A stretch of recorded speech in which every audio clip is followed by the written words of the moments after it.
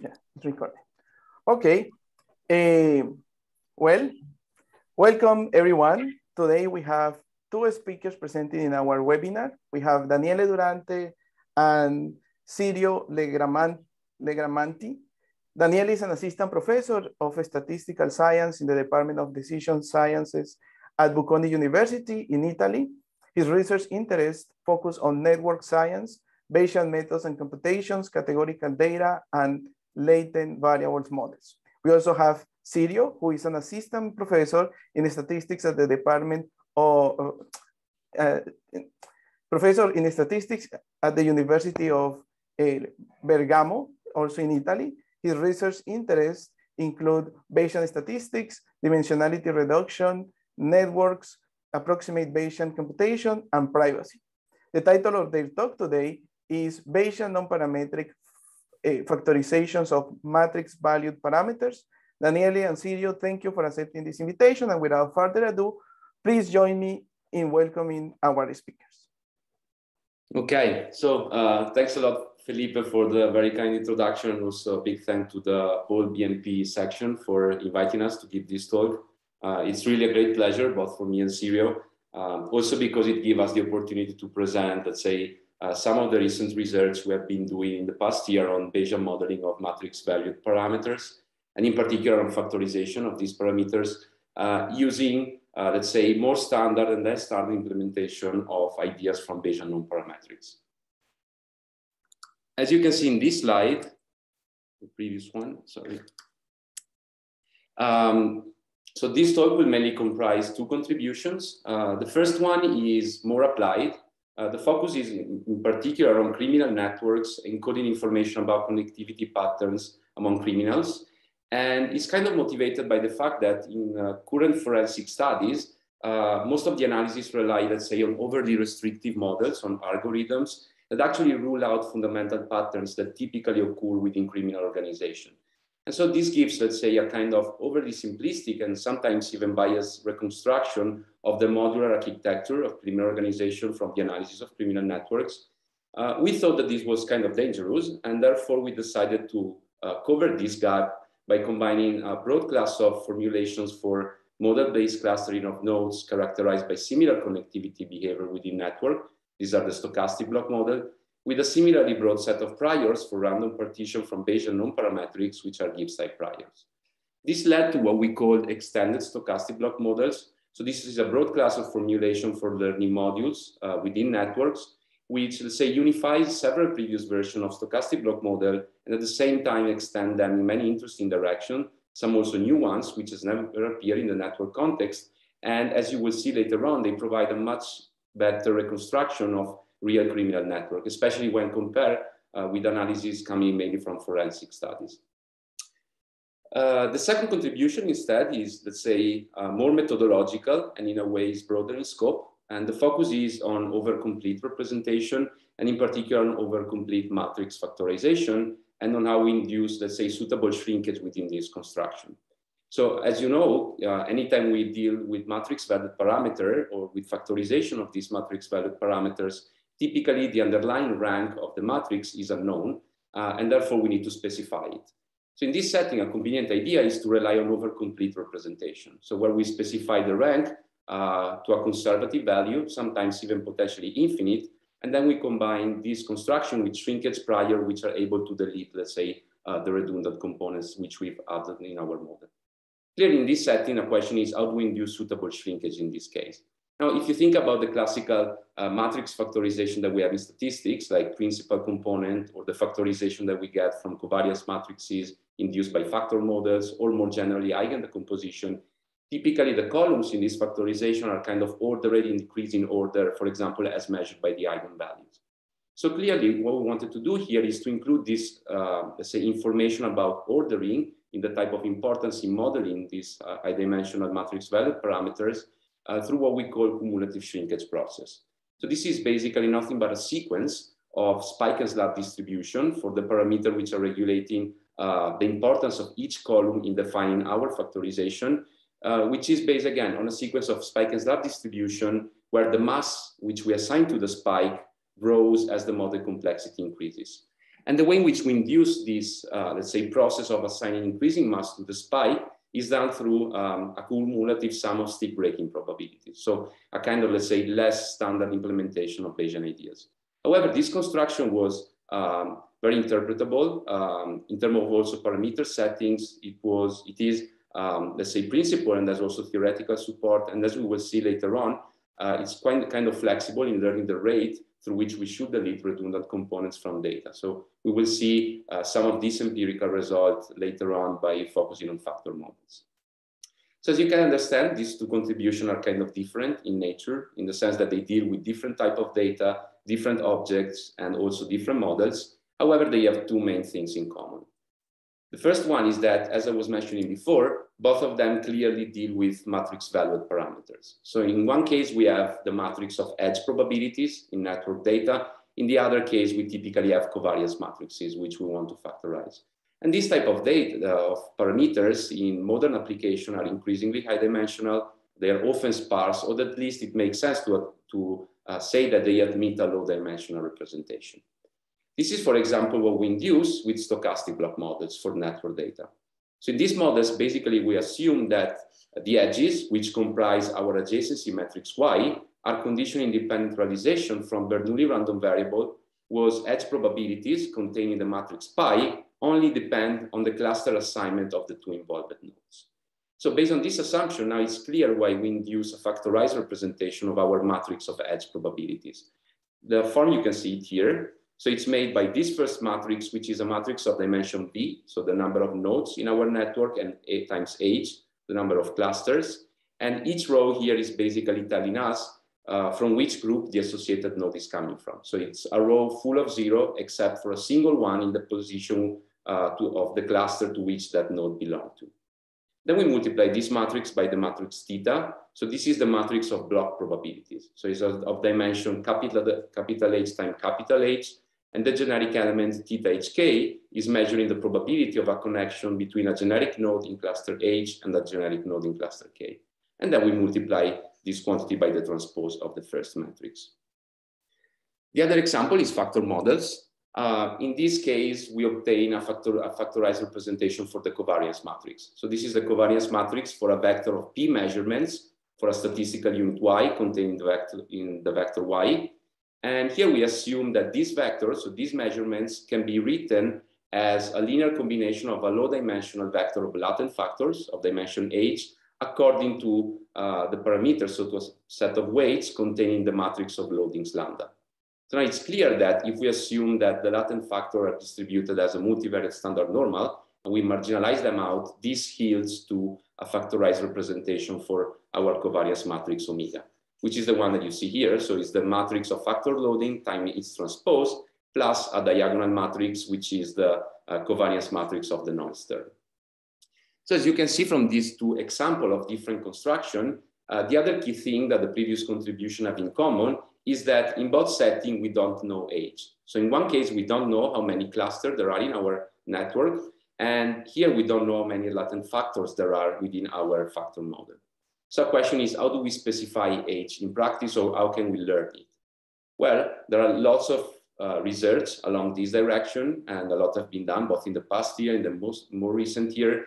And there are several solutions. There are ranking from, let's say, more heuristic one to other based on model selection criteria, and other instead more fully model based. So I guess we all know, for example, the elbow rule, which we use, for example, in principal component analysis, but also in factor model. This is more, is practically useful. However, it's more heuristic, even if in this case, even this elbow rule contains this idea of increasing or actually decreasing importance of later columns, which we will try to include in a more model-based version later on. So being more heuristic, sometimes we would like to have some more principled procedure. One is to fit the model for multiple values of H and then pick up the one with the lowest value of a given information criteria, like, for example, AIC or BIC. So clearly this has the problem of refitting the model multiple times, and in a way, it doesn't fully quantify uncertainty on H. If we want to do that, one possibility is, well, let's just place a prior on H and try to learn its posterior along with that of the other parameter as a result of our Bayesian updating.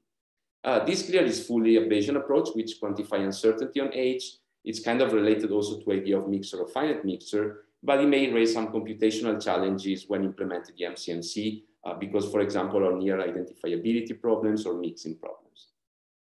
A more practical version, which has been considered a lot in the recent year, is, well, let's just avoid specifying age. Let's just rely on an over-complete representation where we fix age at a conservative value, potentially even infinity, and then we combine this construction with shrinkage prior, which are able to delete the redundant components which we have added to our model. This is in a way more flexible. It's also supported by theory. There is another nice article by Judith Rousseau and Karin Mangersen on this topic. However, again, it raised some question on how we induce suitable shrinkage in this setting. What you will see later on are basically two ways in which we try to contribute mainly to point 3 and 4 from different perspectives. So let me immediately go to the first contribution. So the title of this article is Extended Stochastic Block Models with Application to Criminal Networks. It has been recently accepted in the Annals of Applied Statistics, and it's written in collaboration with Sirio, Tommaso Rigore, and David Danson. So as I was mentioning before, here the motivation, so it's an applied work mainly, with a specific motivation which comes from the analysis of criminal network and actually real-world criminal network. The one which we will focus on mainly is the network that you see represented here. This is a real criminal network of a mafia organization operating in Italy, which I will discuss more in detail later on. What I want to highlight here is that each node represents a suspect belonging to the criminal organization, and there is a connection between two suspects if they attended at least once one of the meetings of the criminal organization as reported by police investigation. So as you can understand, this type of data are extremely important in criminology and forensic studies, because from their analysis, we may have a better idea about the structure and both the vertical and horizontal architecture of criminal organization. And in particular, there has been recent evidence that the modules, so the group of nodes having similar connectivity behavior within this network, are extremely important to uncover, let's say, the hidden hierarchy within criminal organization. Clearly, of course, if we want to learn these modules, which is very much important, we require some innovations, especially relative to what is mainly done in forensic analysis. The first key one is that this network, in particular, the edges that we monitor, are subject to measurement error. The idea is that these are a result of police investigation, which due to time constraint or to difficulties in let's say, monitoring some of the meeting, may lead to some false negative or some false positive in the edge that we observe. So clearly here, using a purely algorithmic approach, as mainly done, for example, in forensic studies, is kind of less ideal, because what we really like to do is to have a model-based approach to modeling this type of data, which is able to quantify even the measurement error within such a network. Another problem of the algorithmic approach, which is mainly used in forensic studies, is that currently used algorithms are mainly looking for communities. So group of suspects tightly interconnected within and with few connections across. And this is clearly not what is typically happening in criminal networks, where we typically observe much more complex block structure.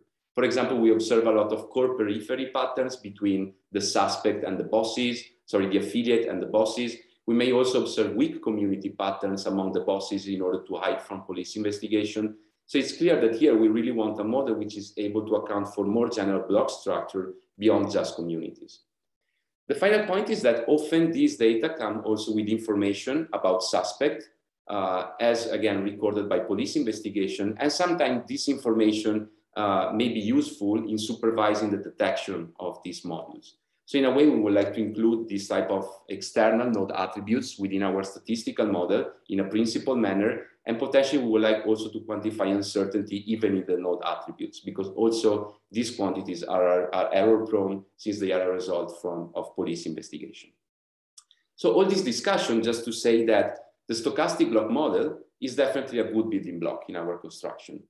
So this is a very popular statistical model, which again model the probabilistic generative mechanism of an adjacency matrix Y through which we represent the network. So basically in this matrix, we put the node on the rows and on the columns so that each element corresponds to a pair of nodes, and that element will be either 1 or 0, depending on whether we observe or do not observe a connection among those two nodes. Now, in modeling the probabilistic generative mechanism underlying this adjacency matrix, stochastic block model basically attach to each node an indicator telling us from which group that node is coming from, and then condition on this node membership indicator, they assume that the edges are condition-independent realization from Bernoulli random variable whose probability only depend on the assignment, on the cluster assignment of the two involved nodes. So just to formalize this a bit, if we denote with theta hk the block probability, so the probability of an edge between a generic node in cluster H and a generic node in cluster K, then the likelihood for our adjacency matrix is what you see here. So factorizes the product of Bernoulli probabilities, where, as you can see, these probabilities only depend on the cluster assignment of the two involved nodes. We can, of course, collapse across pairs of blocks to end up with this second beta binomial likelihood, where MHK and bar MHK are the number of edges and non-edges between nodes in group H and K. So in performing Bayesian inference on this type of model, a common assumption is to rely on independent beta priors for the block probabilities. And then in general, this quantity are typically marginalized out from the likelihood, because our main goal is to perform posterior inference on the vector Z, which is the vector of dimension B that contains the node assignment, so the assignment of different nodes to clusters.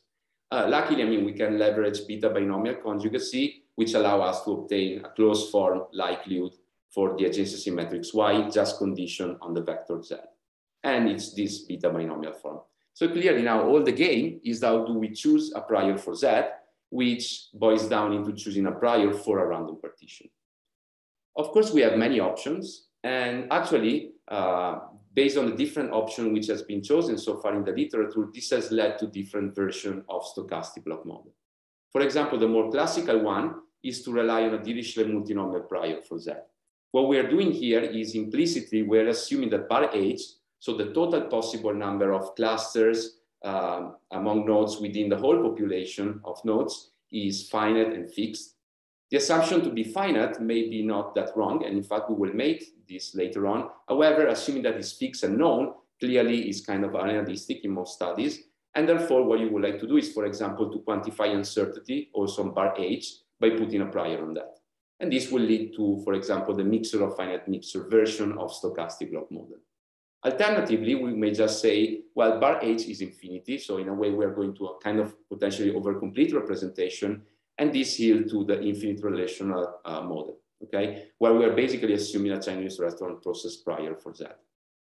So at this point, being an applied article, what we ask ourselves is, well, can we identify a unified framework for all these prior which contain all this version as a special case, but it's more broader and potentially may allow us to identify even better ones for our criminal network, but even develop broad computational tools and inference method which allow us, for example, to select which one is the best for our construction in a principled manner. So we really wanted to have a unified framework which could potentially be applied in general.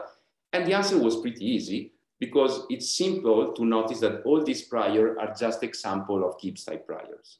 This is a broad class of priors for random partition coming from Bayesian nonparametric, which have a common form for their probability mass function, which you see here. So it depends on on a weight parameter, which is indexed by the size of the network and on the number of current clusters within Z. And at the same time, it respects some recursive formula in its construction. And then the remainder term factorized as the product of cluster-specific components, which depend on discount parameter sigma, and as you can see here, on the size of the cluster and age. So I won't go too much into the detail of this construction, since I will focus much more on the Ur mechanism induced by that. There is a very nice review about Gibbs type prior by Pierpaolo De Blasi and co-authors, if you're interested on that. What we simply do here instead is, well, let's just assume, so let's try to be general as a starting point, and let's just assume that Z is a Gibbs type prior, okay? So that based on the choice of the sequence of weights and the discount parameter, we can recover the previous construction as special cases, but potentially, as you will see later on, we may be also allowed to explore new alternatives and include within a general construction the different version of Gibbs type prior, which allow, for example, bar H to be finite and fixed, finite and random and infinite, and to check which one is the best for our criminal network. So as I was telling you before, the Gibbs type prior are very nice and elegant, also because they have a simple Ur mechanism associated with them. through this Wood mechanism is basically telling us how we can generate a vector Z from such a Gibbs type prior in a sequential manner, generating the cluster assignment of one node at a time, conditional on the cluster assignment of the previous one. For example, as you can see here, is the Wood mechanism associated with the cluster assignment of a new incoming node V+1. And as you can see here, it depends. So we can either assign it to a currently observed cluster with this probability, which depends, as you can see, on the size, on the current size of the cluster, discounted by the parameter sigma and multiplied by the associated weight. Otherwise, we can assign it to a new cluster currently not observed in the previous nodes. So by the choice of the sequence of weights and discount parameter, this allows us to recover all the specific example of the Gibbs type prior we discussed before, and as a result, recover all the previous version of stochastic block model, which appear in the literature as a special case. For example, we can obtain the Dirichlet multinomial Wood mechanism, the Pitt-Major one, Dirichlet process, or even new version, for example, the Gnadin process. So this is a very nice example of mixture of finite mixture. So it's basically a Dirichlet multinomial with a prior on bar H, which has been never implemented in stochastic block model, but as you will see later on, it has a very nice and very good performance in practice. And the reason here is that in a way, the prior that the Gnadin process induced on bar H has a mode at one and heavy tails. So it's kind of shrinking toward low dimensional interpretable construction, but at the same time, it maintains heavy tail in order to be robust, for example, to network where we have a big number of clusters. At the same time, as you can see here, it has a closed form expression for the Wood mechanism, which may allow simple implementation of deep sampling algorithms. But before going to them, I also want to show you how we can include in a simple way attributes within such priors. So as I was mentioning before, sometimes we may have node attributes, which may be useful to inform or to better to supervise the way in which we are detecting modules. And in this case, using Gibbs type prior is very convenient because they have a direct connection with product partition models, which allow us to include information from attributes in a very simple manner. So there is a very nice article by Peter Mueller and co-author about the PPMX idea, which is basically the one that we inherit here in the context of network. And this is very simple because, as you can see here, if we want to include the information from attributes, we just need to slightly modify the previous probability mass function to include within each cluster specific factor this term, P of XH, where XH are the attributes for the node in cluster H, whereas this function P is basically controlling the contribution of X to the cluster cohesion. And this is done by favoring groups which are homogeneous with respect to the node attributes. This is very elegant, even more in the context of network, because networks typically are characterized by the homophily property. So the tendency of nodes to behave the same if they have similar attributes. So this is actually the way in which we're including the homophily property, also in a very, let's say, in a probabilistic manner. So this, let's say, result that you see here clarifies even more how we are including this sort of homophily property by looking at the example in which we have a single categorical attribute as in our application, as we will see later on.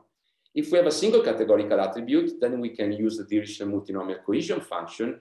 And what you see here, this is the Wood mechanism, the induced Wood mechanism that we obtain by such an assumption.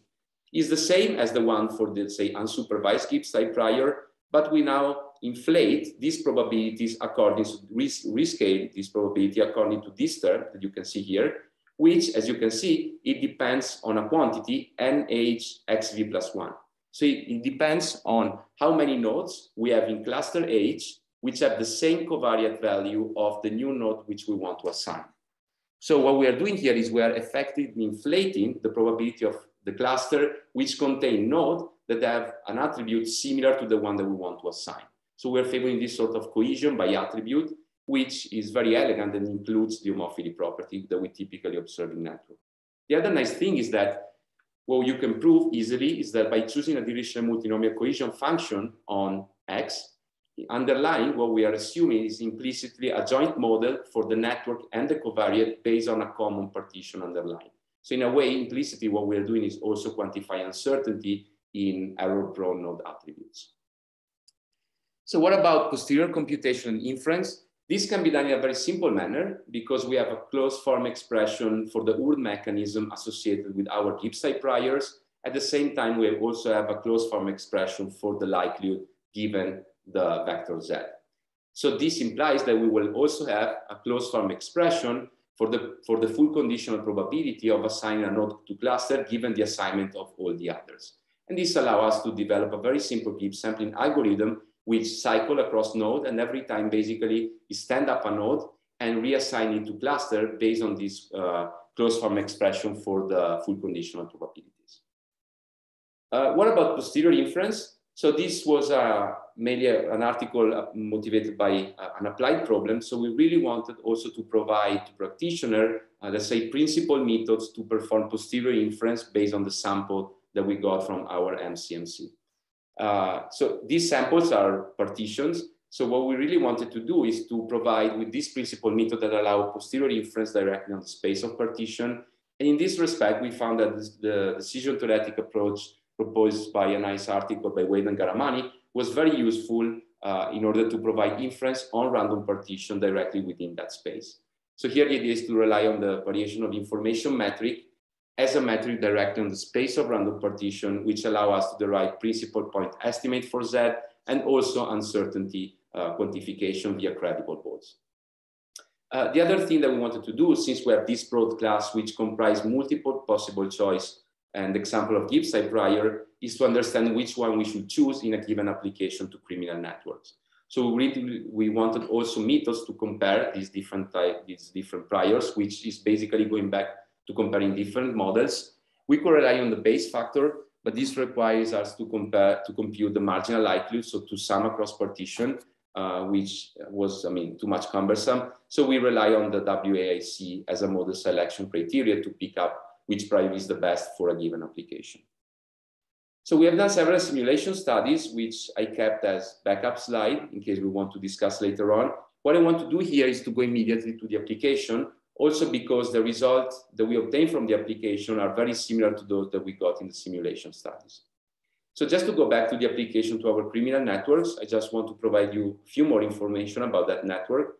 So as I was mentioning before, that network is a real mafia network. It's actually associated with a mafia organization, which is very much rooted and operating a lot in Italy, but also internationally. It's very much structured and very difficult to untangle. And therefore, this motivated us to have a better idea because it's very much, let's say, structured hierarchically in vertical sense, also in horizontal one, and it's very much deeply rooted in the territory. Together with this information, we also have some information about the different suspects. In particular, we know whether the police think whether each suspect is just an affiliate or a boss. So we know the role as thought by police. And we also know membership to locali. So locali in this mafia organization, which is Ndrangheta, means subgroups which are operating crime in a specific territory. So as you can understand, these two information may be very useful in order to, let's say, improve and supervise our detection of modules within the network. However, they may not necessarily overlap with this attribute, the module that we will observe. And this is what we will see later on.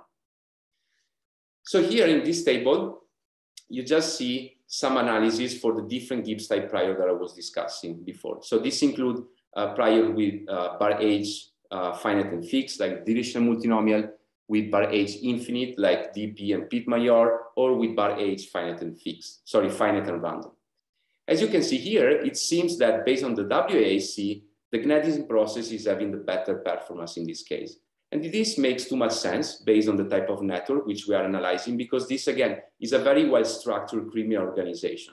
So we don't expect that in the whole population of possible suspects, the number of modules will go to infinity. We expect that this is finite. At the same time, we don't know it. So we want to put a prior on that, which is what the gnading process does. As expected also, by supervising with this information about locali, we get further improvements in the WAIC. So it seems that here, the supervised gnading process prior is giving us the best performance in practice. In this picture, instead, you see the performance of the gnading process prior, which is the third plot that you see here on the right, compared to other algorithms that are currently mainly used in forensic studies. So the first one is what you get by applying the Louvain algorithm, which mainly looks for communities. The second, the middle one, is what we obtain by applying spectral clustering. And the final one is, again, what we obtain by applying our supervised netting process prior. So clearly here, the improvements are pretty evident in the sense that we learn a much finer partition of our network, where we are also able to identify modules which the other meter will not be able to recover. Especially what you see here is we're able to recover this sort of core periphery patterns between the affiliates of each locale and their own bosses. At the same time, we're also able to recover these sort of weak community patterns among the bosses in order to hide from police investigation. So this picture clarified the result even more. So in this network, each node is one of the clusters that we identified. The size is proportional to how many suspects have been allocated to that cluster, whereas the pie chart represents the composition with respect to locali and role. Particularly, the different color mean different locali. You will see a darker color if we are referring to a boss, and lighter one if we are referring to an affiliate. And what we get here is pretty interesting in the sense that we observe this sort of core periphery pattern structure where the group of affiliates are bigger and denser and are placed at the periphery, whereas the group of bosses are smaller and are at the core. And as you can see here, each affiliate connects to the core only through the bosses of their own locale, which in turn display these sort of weak community patterns.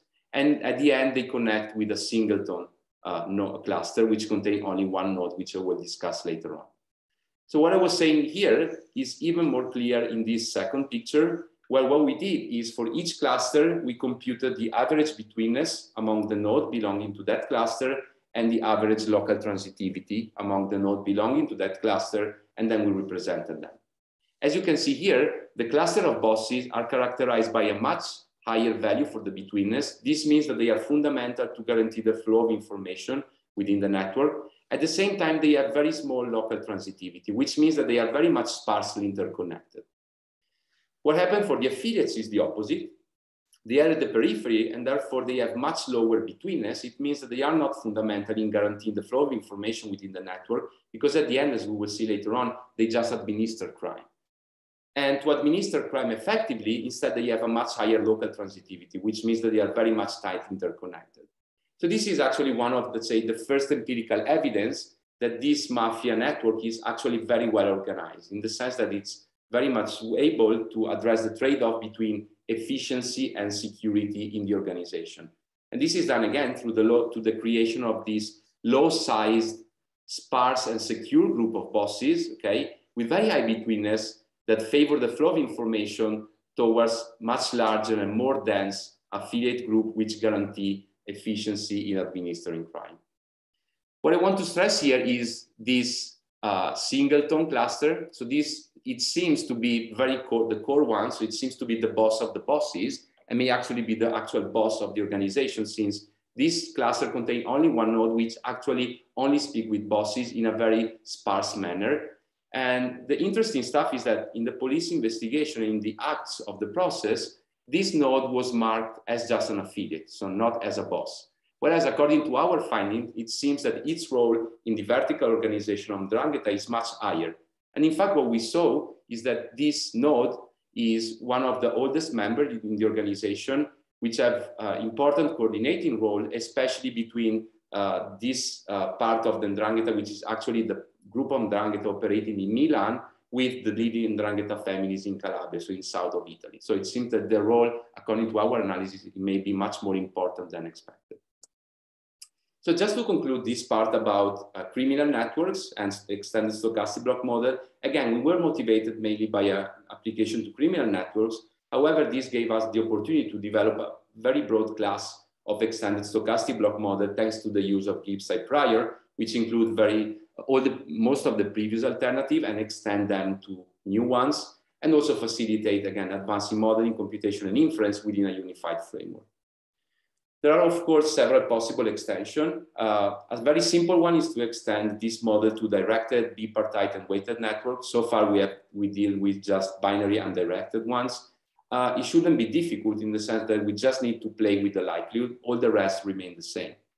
Also, the inclusion of generic node attributes beyond categorical one is pretty simple. We just need to modify the cohesion function within the Gibbs-type construction. It's less simple to extend to a degree-corrected stochastic block model or mixed membership stochastic block model, but this is definitely an extension worth being considered. So what you see here is just the link to the article, which is also available in preprint in the Annals of Applied Statistics website. And here you have the GitHub repository, which contains all the code, which can allow also you to play with the criminal network, but also implement this model for the network that you like the most. So let me now move to the second part before leaving the floor to Sirio. So this one, as I was mentioning before, it's more methodological and more broad in scope in a way, and it's related to how we induce this sort of cumulative shrinkage idea within over-complete representation. So this is an article that has appeared in Biometrica in 2020 and has been written in collaboration with Sirio and with Dave. So as I was mentioning before, the question here is, how do we induce suitable shrinkage in over-complete representation, in particular in over-complete matrix factorization? Well, as you know, I mean, shrinkage prior has been mostly developed for high-dimensional regression problems or extension of them, where typically there is not a specific form of ordering among the parameters or a form of indexing.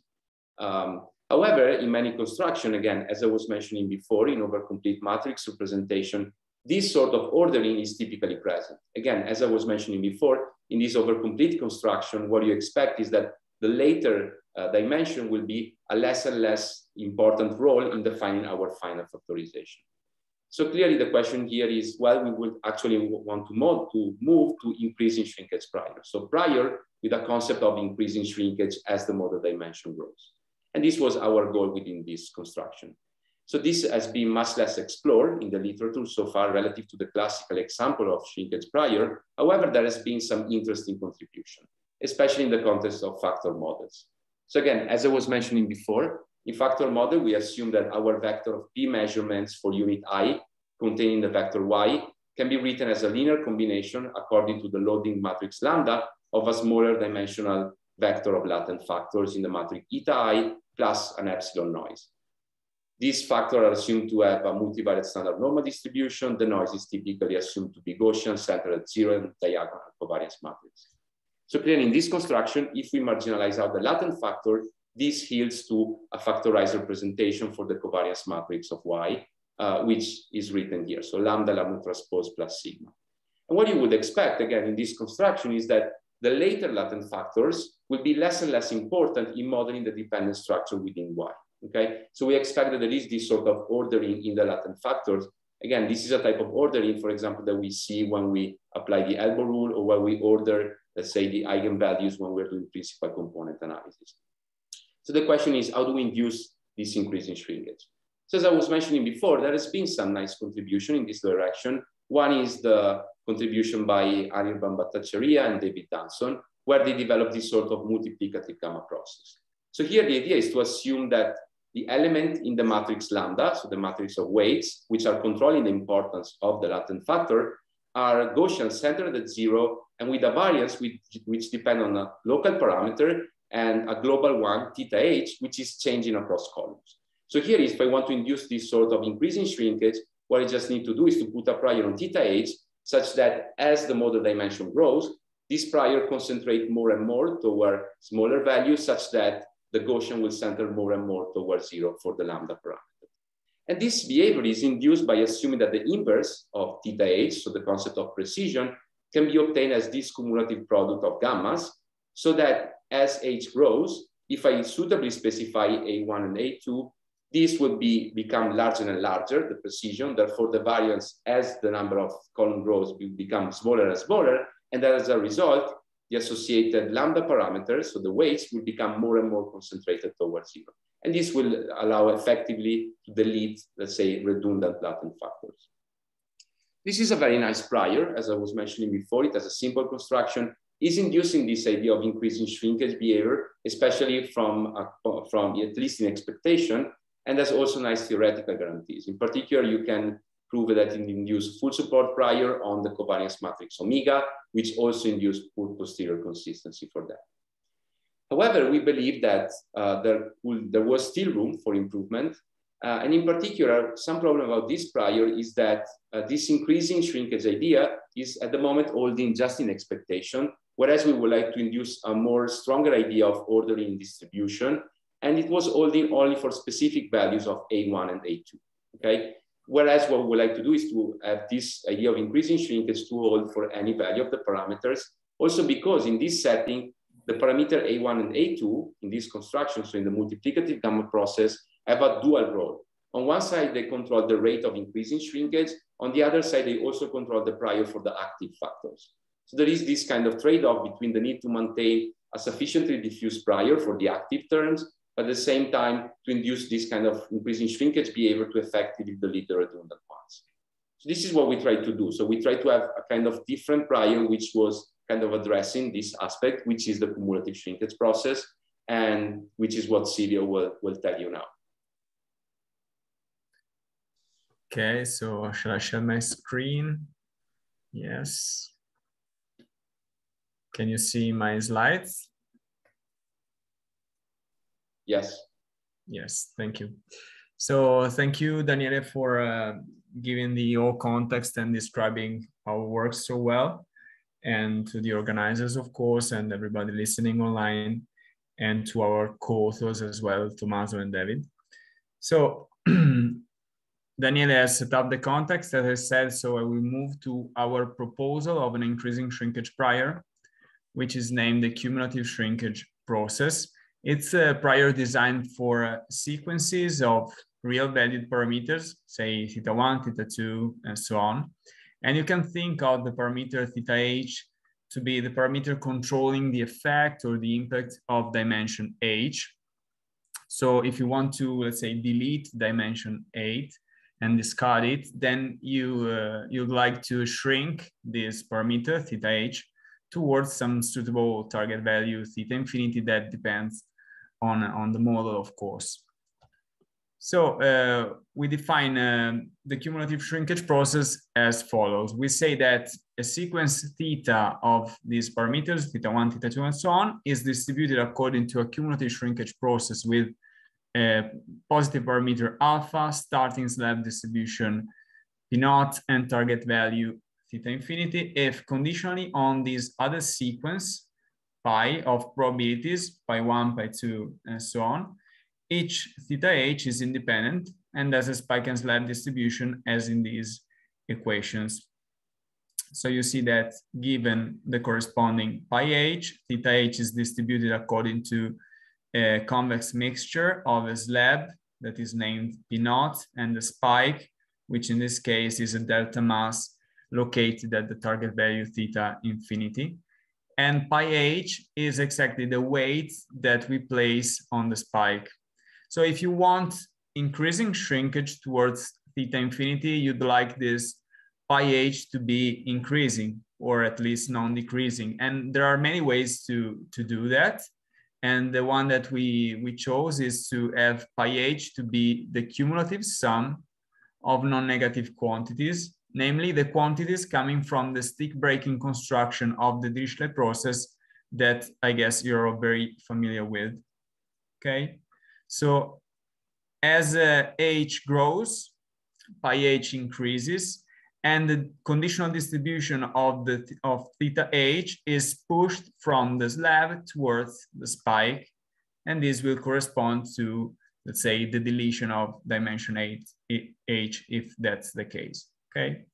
So before moving to the properties of, let's say, the parameters of interest, the thetas, we have a look at the properties of the corresponding pi's, starting from the flexibility which is guaranteed by our construction. So the prior induced on this sequence of probabilities, pi 1, pi 2, and so on, has large support on the whole space of non-decreasing sequences taking values in 0, 1. And this means that our process should be flexible enough to capture any possible shrinkage pattern. Moreover, there is this, I guess, nice interpretation of each of these pi's. So you can look at the pi h as the proportion of the total variation distance between the slab and the spike that has been covered up to dimension h. Okay, so you can think of it as if the distribution of theta h was moving from the slab towards the spike as h progresses, and this is the distance that has been covered up to step h.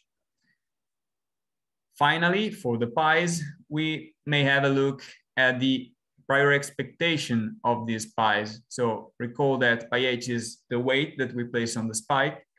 So if you want to know which is its expectation, it's a pretty simple computation.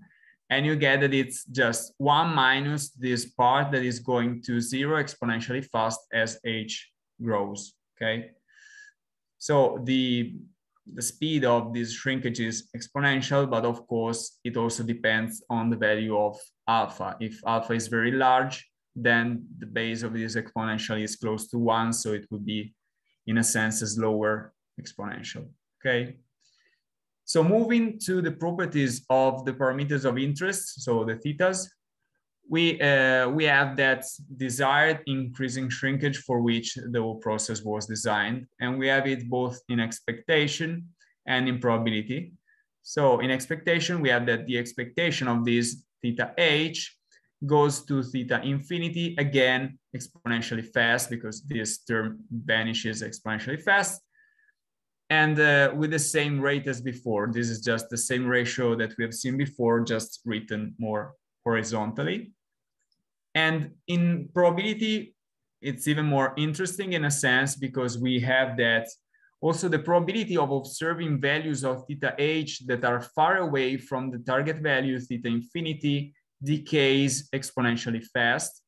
This constant here in front is just the probability mass put by the slab on values far away from the target value, okay? So, and this implies, of course, that the probability of observing values far away from the target value diminishes as h progresses, okay? So the probability at step h plus 1 will be smaller than the probability at the previous step. And finally, we have this property down here, which is probably my favorite one in a sense, because it has an immediate practical utility in specifying your parameter alpha for the cumulative shrinkage process. So we can expand a little bit the conditional distribution of the thetas like this. So you introduce this Bernoulli CH, which is a Bernoulli with probability 1 minus pi h, and you just expand the conditional distribution. You see that CH becomes the indicator of the slab being selected. Okay, so of dimension h being active in a sense. And if you sum up all these indicators, you get the number of active terms or dimensions or factors, whatever. And if you take the expectation of this number of active terms, it turns out that it's just alpha. So if you expect 5 active dimensions, you set your alpha equal to 5, and you're and you're okay. Okay, so this is coherent, of course, with this rate of shrinkage, because if you expect many active terms, you will have a very large alpha, and this base of the exponential will be close to 1, so you will have slower shrinkage. On the contrary, if you expect, say, 2 active terms, this will be 2 over 3, which elevated to power h goes to 0 very fast, okay? So we originally, in the biometrica paper that Daniele mentioned, presented this process for Gaussian factor models, because it's a very common setting and it's well known to everybody. But luckily enough, some people have already used it in other contexts: matrix decomposition, matrix completion, tensor factorization, Bayesian pyramids, Bayesian expansions. And of course, our proposal of an increasing shrinkage prior is just one of the possibilities, and it can also be seen in a even more general setting and treatment, as was done by Schiavon, Canale, and Danson in this other nice biometrica paper. But let's go back to factor models, Gaussian factor models for illustrative purposes here. So this is the notation that Daniele already used. So since we're kind of a bit running out of time, I will go a bit fast here, but it's just the usual Gaussian factor model that everybody's used to.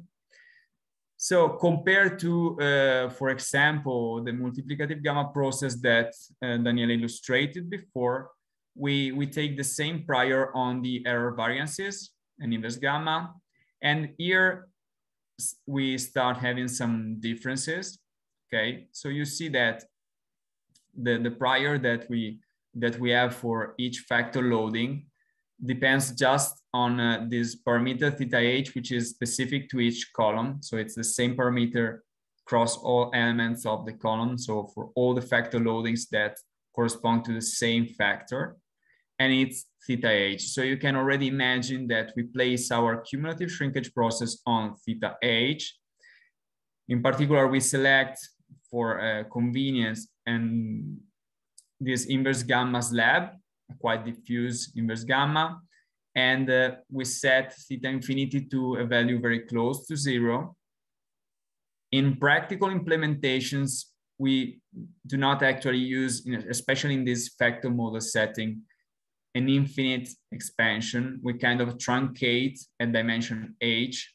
You can set h equal to p, for example, or to p plus 1 to be precise, because you do not expect more factors than the original dimensionality, okay? So you can truncate just taking what's left of your stick at step h in your stick breaking process, okay? So luckily enough, the nice properties that we have on the thetas kind of transfer to the factor loadings, which are the actual object of interest here. So we have increasing shrinkage in probability for the factor loadings as well.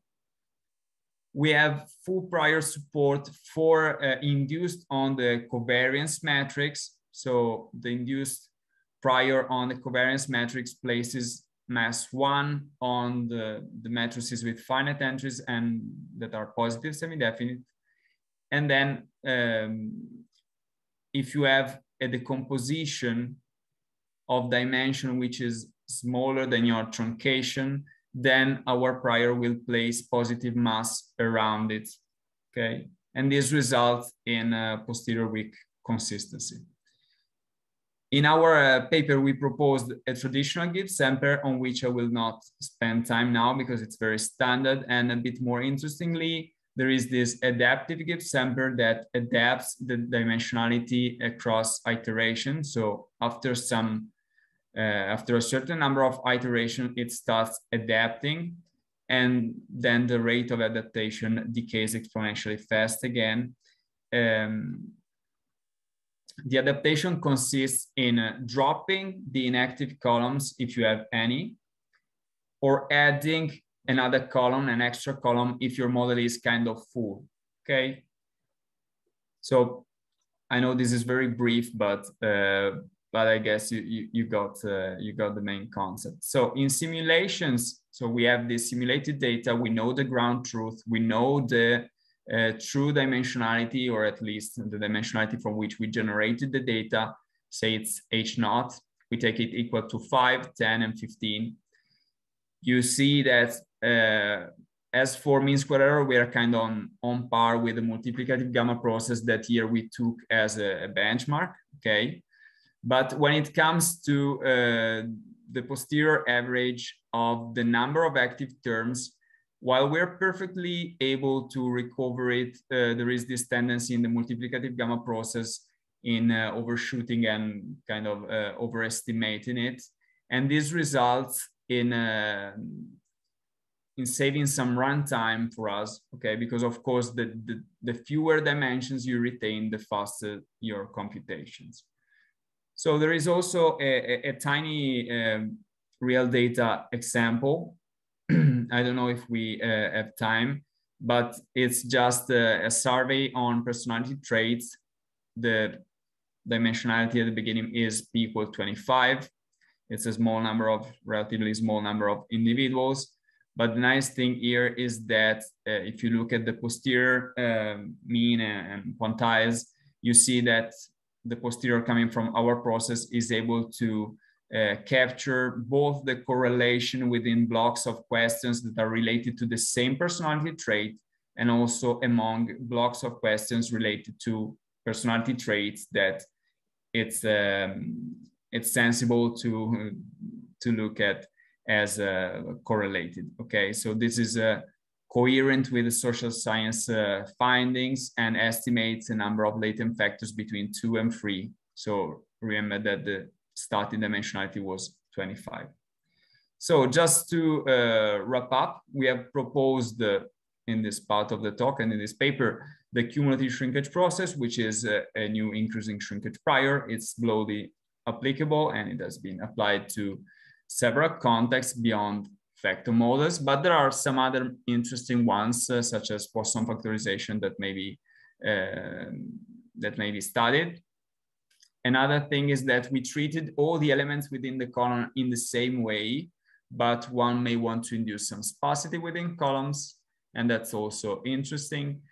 The last thing is that the adaptive Gibbs sampler is already much faster than the standard one, and but one may also work in this direction to improving scalability. I already have a tiny conference paper about this with a variational based implementation of the cumulative shrinkage process if you want to have a look at that. So here it's just the link to the paper, which should be open access on Biometrica, but it's on archive as well. And again, the code for replicability, and if you want to play with it. So I hope I stayed pretty much within the time frame. And of course, we're open to questions.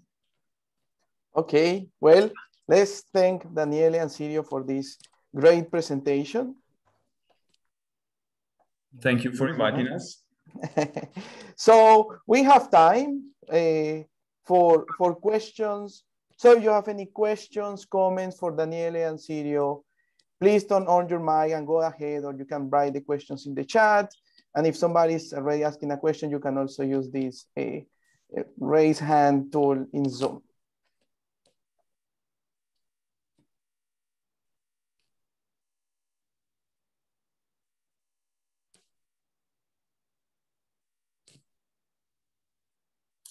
We worried that too good or too bad? Too good, too clear.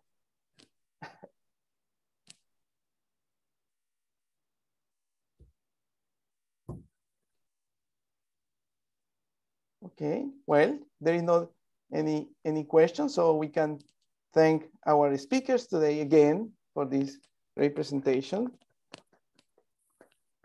Thank you. Thank you very much. Thank you. See you at the next webinar. Okay. Thank you so much. Bye. Thanks, Felipe.